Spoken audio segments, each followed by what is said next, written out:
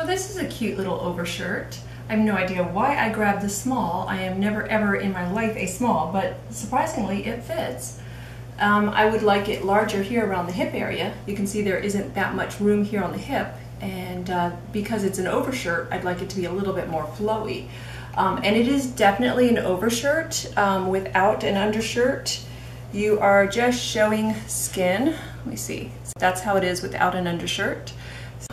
Very sheer, but it does add, see, I'm just wearing just a punk t-shirt underneath, and yet it adds such a level to it, especially with these arms. Very cute. Yes, I would love this in one size larger. Just for the hip. I think the top fits perfectly. But if that gives you a good view of it, then I'm glad I made the video. Hope it helps you. I am 5 feet 9 inches tall, 39, 33, and 40, and this is the small. But there you go.